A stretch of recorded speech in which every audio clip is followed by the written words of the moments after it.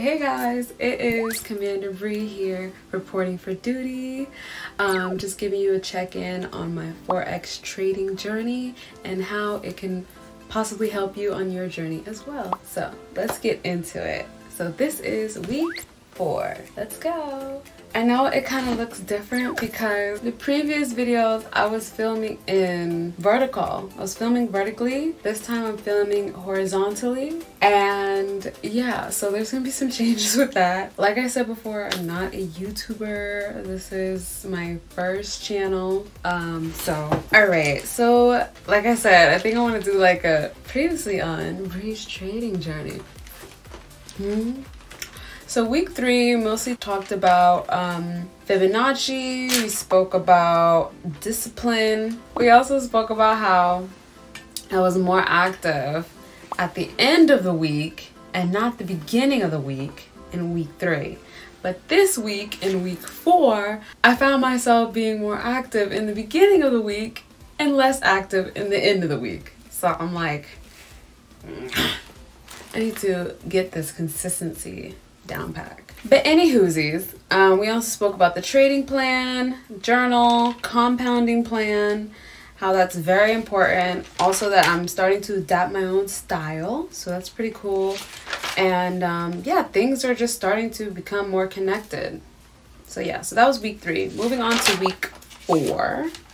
It was the week of the 12th, so April 12th. And in my notes, I have Bollinger Bands, RSI, Fibonacci. That's slowly starting to become my strategies that I've been back testing with, and it's been pretty successful. Some little gems that I got. Oh, also because I'm filming horizontally, I might have to have the buttons like on this side now. So yeah, so maybe I can like press the button like I don't know, we'll see with the editing. All right, so some key notes that I took from this week, starting on Monday. Like I said, I trade from Monday to Friday. I don't trade on the weekends. That's a part of my trading plan and I'm sticking to it, and I've been doing good for 4 weeks. So all right, so some gems that I took are: the setback is for the set up. After every pullback, there is a breakthrough in the market and also in life. So I wrote that down. I thought that was really cool. There's just like some psychological things about your highs and your lows. Not to get too disappointed about it because you're not gonna win all your trades. And I understood that coming into it. I believe like when I first got started, like you guys know, my first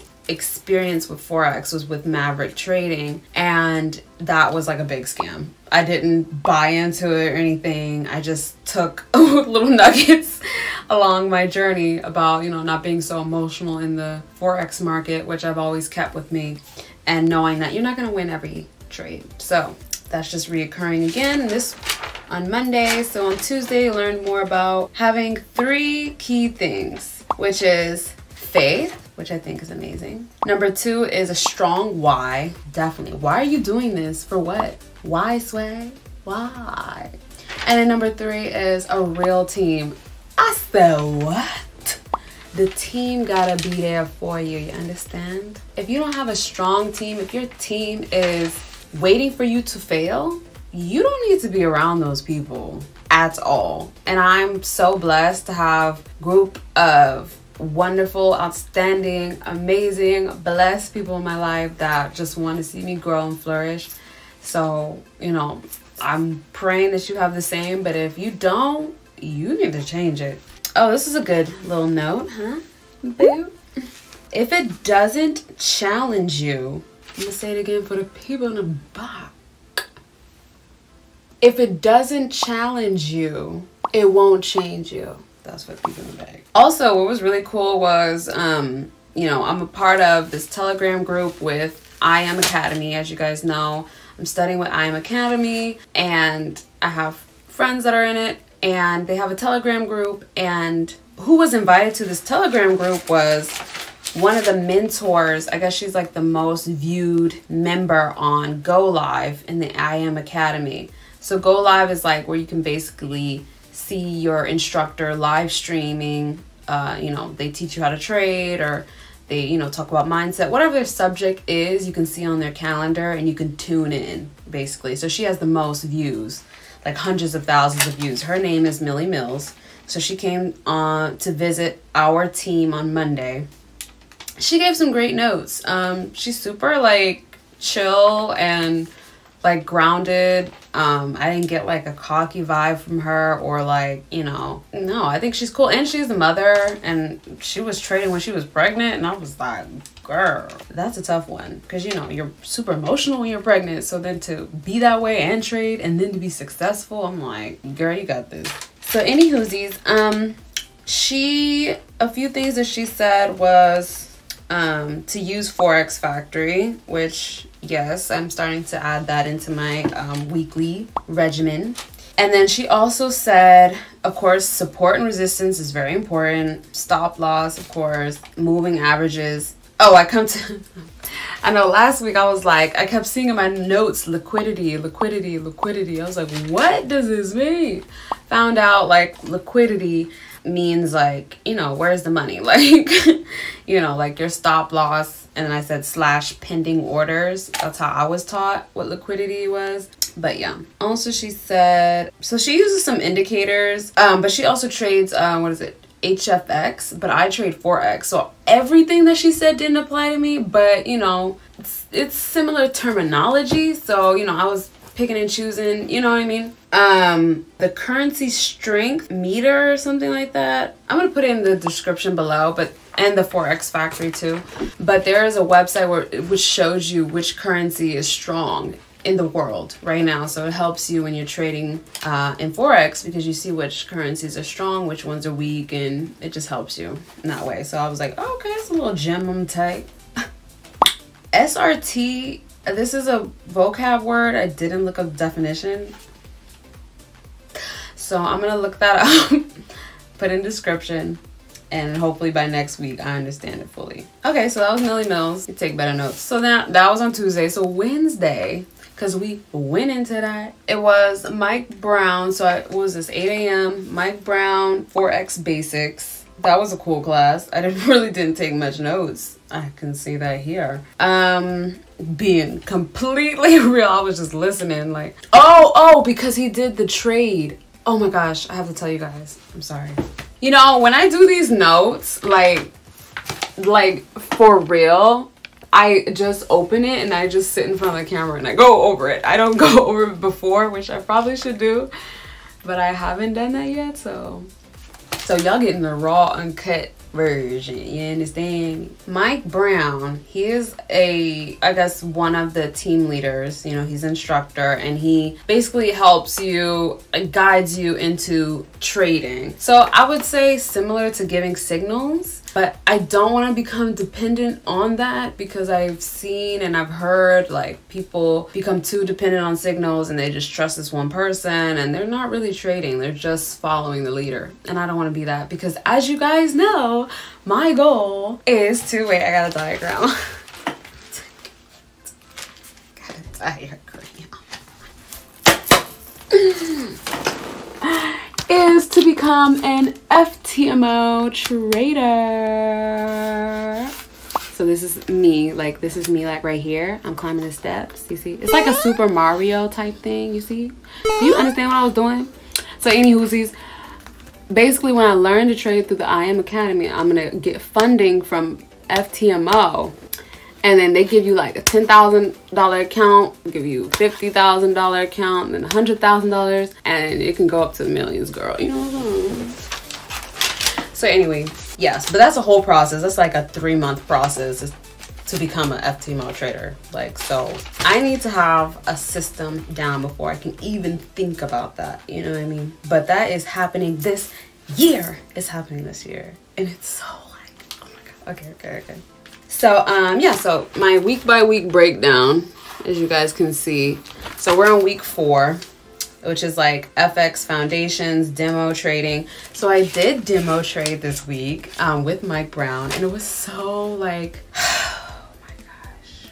I can see where you cannot be emotional in this, because I was like, wow, I should have went with my whatever. Anyway, So I traded. I cannot show you my account, my MT4 account, which also stands for MetaTrader 4, which is how you trade in Forex, and then you have a broker to transfer the money. My broker is forex.com. So I went with the regulated broker because, you know, I know some people use the unregulated brokers like Hugo's Way, or it's unregulated. So if they just decide to be like, babe, and you got $50,000, you can't sue them because they're unregulated for a reason. You understand? So I said, absolutely not. I'm getting all my coins. The dollar coins and those pennies. I want it all. I want it all. Thank you very much. I ain't got no hair to flip, but you understand?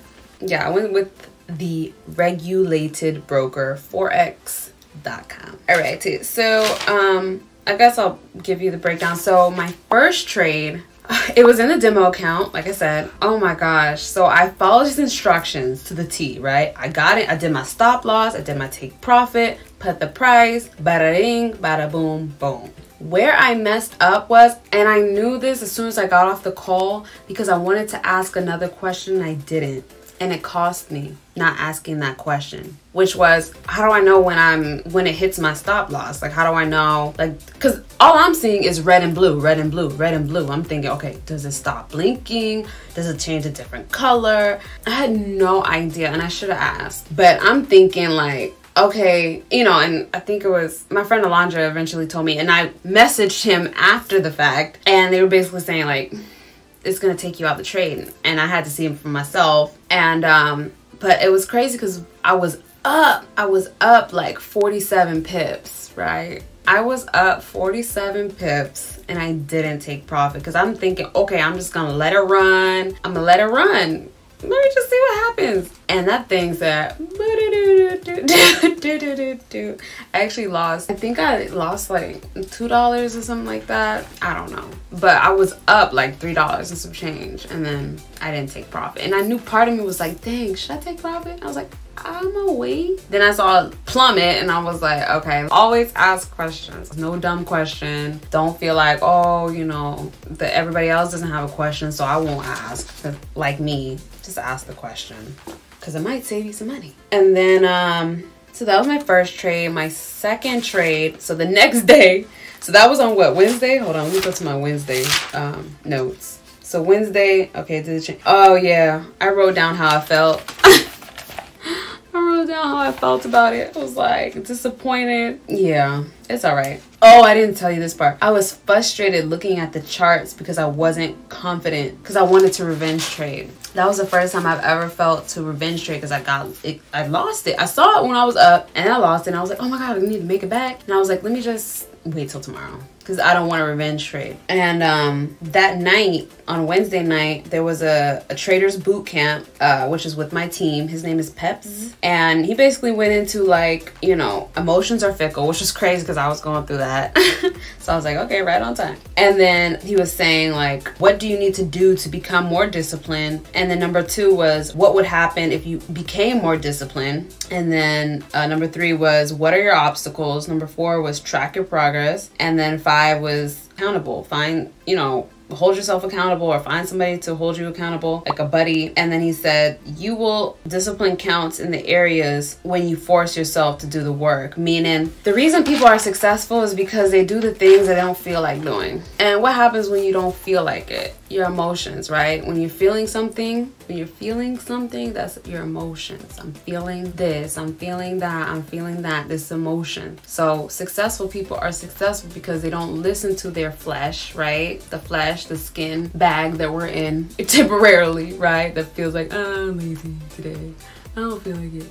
You know, they keep their eyes on the prize, on that vision, and he's like, you know what? I'm going to kill my flesh today. I'm going to kill my emotions today, and I'm just going to do it because it needs to get done, period. I traded again on Friday, but on Thursday, I made profit, so that's pretty good.